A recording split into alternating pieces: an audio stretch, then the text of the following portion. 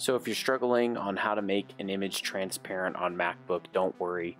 It's very simple. It takes less than 2 minutes to do on Mac and MacBook. And in this example, I'm going to be converting a logo image to have a transparent background that I can overlay onto other images or even videos.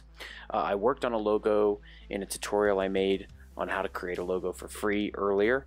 In this video I'll be using an Instagram logo to do that, but if you'd like to see the other video I made on making logos for free, click the link up above or the link in the description box below.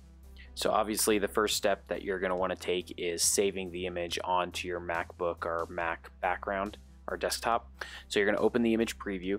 You're going to click on the markup toolbar above the image in the preview box. There it is right there. Now you'll want to click on the Instant Alpha wand icon, which is right over here. And you can use this tool to make a photo background transparent. This part can get a little tricky depending on the level of detail in your photo. With logos, it tends to be less difficult since they don't have as much detail in them normally. But once this tool is selected, I will hold down my mouse button or press my finger down on the tracking pad for a MacBook over the area I want to delete in the photo. While holding it down, you'll run your cursor over the image towards the logo or part of the image that you want to remain after the background is clear. As you do this, you'll see the red appear over the areas you will be deleting. As you move the cursor, this will adjust which parts of the image you're going to be actually deleting. Once you release your mouse or finger off the tracking pad, you will see an outline appear over the parts selected that will be cut from the image.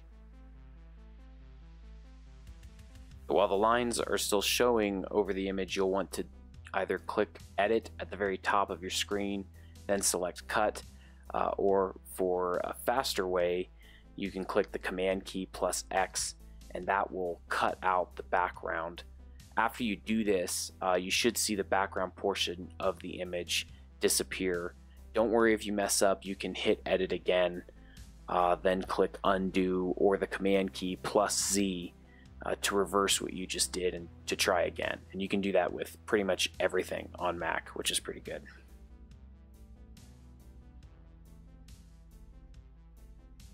Now you can also use the zoom in and zoom out tool to repeat the process over and over on the spaces that are left in order to have a completely clear background on your image.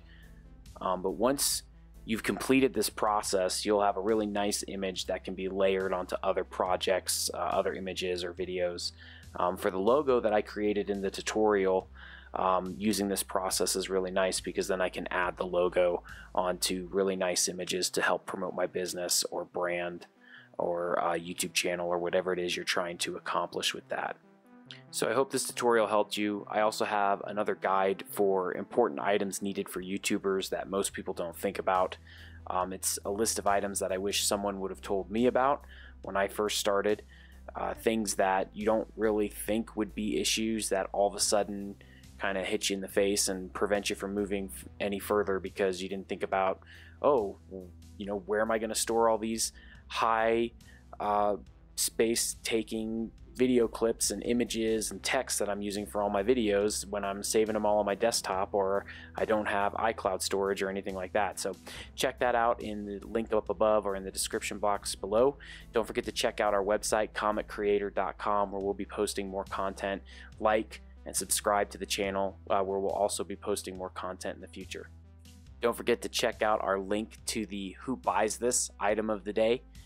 So the hint is hands-on, hands-on. So you don't want to miss that. The link is in the description box below. Check it out and go view these things that we find on Amazon. And it's like, who is reviewing these and then who's buying these? You got to check it out. Maybe it makes a nice stocking stuffer.